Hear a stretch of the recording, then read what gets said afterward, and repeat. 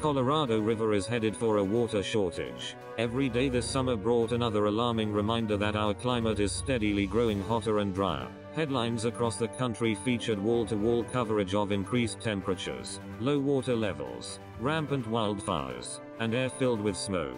These conditions have been especially dire for the Colorado River Basin, which is grappling with a decades-long drought. As birdwatchers, hunters, anglers and outdoor enthusiasts, our members and partners are on the front lines of these changes and the associated impacts to our fish, wildlife, and natural systems. We know that it will take forward-looking solutions and robust support from federal and state leaders to secure the future of the Colorado River.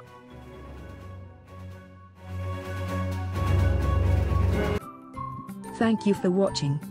Please subscribe to us on YouTube.